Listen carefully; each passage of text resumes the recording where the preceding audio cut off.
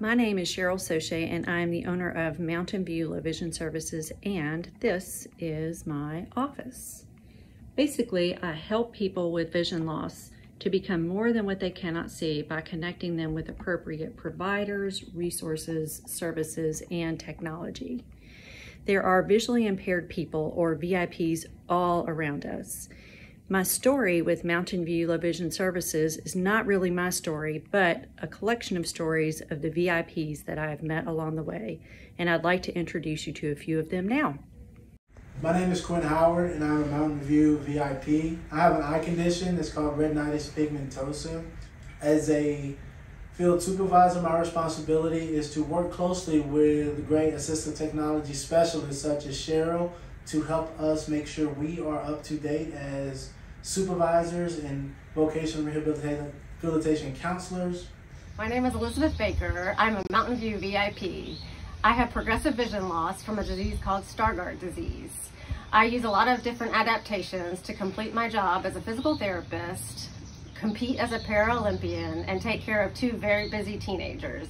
Cheryl has been invaluable to me, connecting me to so many resources, agencies, providers, and technologies to help me live my very best life. Thank you, Cheryl.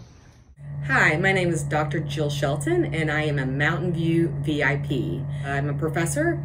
I run a research laboratory. I'm the director of our graduate program in psychological science. So technology is essential for me to do my job. The problem with the assistive technology world is there are so many devices coming out. They're very expensive. It's hard to get access to the technology and evaluate what's going to be best for an individual. I'm having to navigate this landscape of what technology do I use? How do I continue to do the job that I was trained to do when I'm losing my vision more and more over time? Hello, my name is Chris Ingram, and I am a Mountain View VIP. I consult with a company called 32 Market. 32 Market and myself had developed a self-pay kiosk that can be used by blind individually independently without the help of a sighted individual. We hope to place kiosks in environments like senior living communities to enable more people with vision loss to have access to products that can help them flourish and remain independent. So now that you know a little bit more about what I do through the voices of Mountain View VIPs, let me tell you what I plan to do with the Idea Leap grant funds. I have a VIP plan. Number one, I'd like to help veterans. I'd like to help veterans have greater access to technology and training that can help them remain independent and have a high quality of life. The process for a small business to become a VA vendor is difficult and requires substantial investment. These funds can help me get there. Number two, and I'm thinking outside of the box here, you met Chris Ingram. Chris uses accessibility features with these kiosks so that visually impaired people can independently purchase products. Chris and I'd like to do a pilot project to use this type of technology for people with vision impairments to have greater access to niche products that they use every day.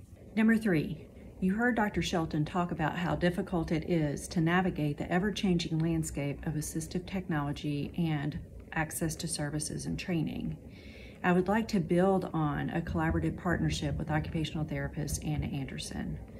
Anna and I have started to create a video learning library so that more occupational therapists and providers can be well equipped to provide much needed in-home therapy services for people with vision loss. These funds can help us take that to the next level. So it's important for people like me to have advocates in the community, and that person for me is Cheryl Saucier, and she has helped me tremendously over the last couple of years get access to new technology and help me to continue doing what I'm doing. So if Mountain View Low Vision Services wins the Idea Leap grant competition, I don't win alone. Think of it like this. When Elizabeth Baker competes in triathlons with her guide Jillian, when they cross the finish line, both Elizabeth and Jillian win. If I win this competition, I cross the finish line with the community of VIPs.